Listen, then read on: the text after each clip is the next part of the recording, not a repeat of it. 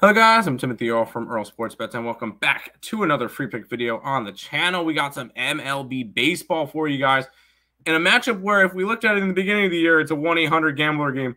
I don't think it is as much. Well, on one side, we get the Pirates and the Nationals. Before we jump into it, if you guys are new to the channel, make sure you like, comment, subscribe, share, do all that good stuff. We appreciate all the support.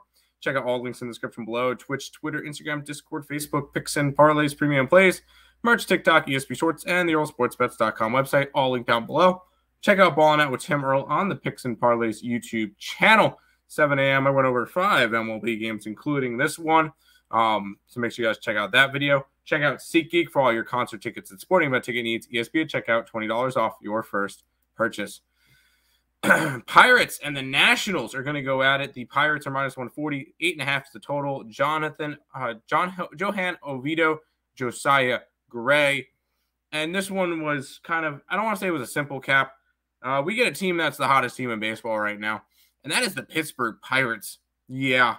20-8, number one team in the National League. The only team they're behind is the red hot Tampa Bay Rays, which is absolutely crazy to think of. But yeah, I'm not going to sugarcoat it. I'm on the Pirates again. They just keep winning.